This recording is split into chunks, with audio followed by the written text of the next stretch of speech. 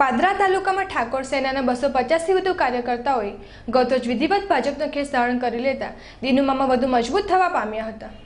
એક તરફ ક્ષત્રિયવાદને વળગેલા ભાજપના જ કેટલાક આગેવાનો દિનુમામાને હરાવવા મેદાને પડ્યા છે, ત્યારે દિનુમામાએ તાલુકાના અન્ય કેટલાક નારાજ જૂથને મનાવી લઈને પાર્ટીમાં સમાવી લેવાની કવાયત હાથ ધરી છે, જેમાં 2 દિવસ પૂર્વે કોંગ્રેસના કેટલાક અગ્રણીઓને ભાજપમાં જોડાયા બાદ આજે ઠાકોર સેનાના 250થી વધુ આગેવાનોએ ભાજપનો ખેસ ધારણ કરી લીધો હતો।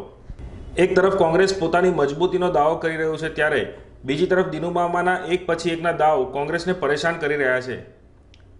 જે અલ્પેશ ઠાકોર કોંગ્રેસનો હાથ પકડ્યો હતો તેના જ કાર્યકરો ભાજપની છાવણીમાં આવી જતા ઠાકોર અને ઓબીસી સમાજને દિનુમામાએ પોતાના તરફે કરી લેતા પાદરા વિધાનસભાનું રાજકારણ ગરમાયું છે।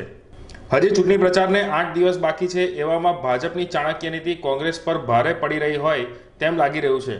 મારું નામ સંજય કુમાર વિપિનભાઈ ઠાકોર, હું વડોદરા જિલ્લા ઓએસએસ એકતા મંચ અને જીકેટીએસની અંદરથી વડોદરા જિલ્લા પ્રમુખની પદવી ધરાવું છું અને ગુજરાત પ્રદેશ પ્રમુખ અલ્પેશજી ઠાકોર, જે જીકેટીએસ અને ઓએસએસ ગુજરાત ક્ષત્રિય ઠાકોર સેના અને ઓબીસી એસસી એસટી એકતા મંચના પ્રમુખ છે, જેઓને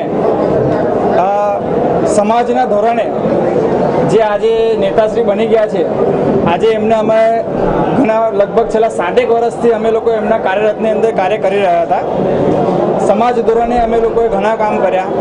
અમારી સાથે જિલ્લાની નાની મોટી ટીમો બી છે, એની અંદર પાદરા તાલુકાની એક ટીમ છે કે જે પાદરા તાલુકાની ટીમના પ્રમુખ શ્રી મુવાલ રહે છે અજયભાઈ ઠાકોર અને પ્રભારી શ્રી પ્રવીણભાઈ ઠાકોર। આજ રોજ અમે લોકો આ ભારતીય જનતા પાર્ટી અને એમાં બી દિનુમામા કે જે લોક લાડીલા છે અને આજે અમે જે ભાજપમાં જોડાઈ રહ્યા છે એનું એક બહુ મહત્ત્વનું કારણ છે।